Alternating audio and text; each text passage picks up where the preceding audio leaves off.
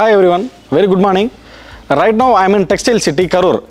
Actually we have set up one solar park for our beloved textile customer.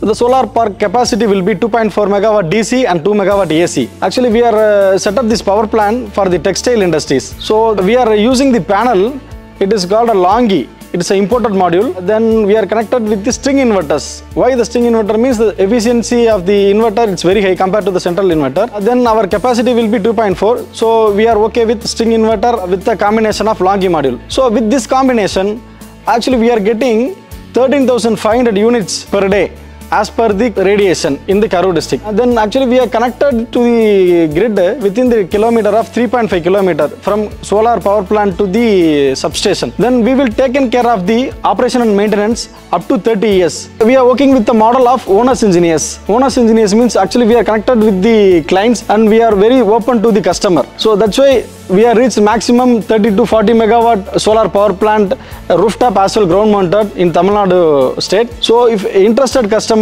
you can reach us through our website www.bluebrightenergy.in. Thank you.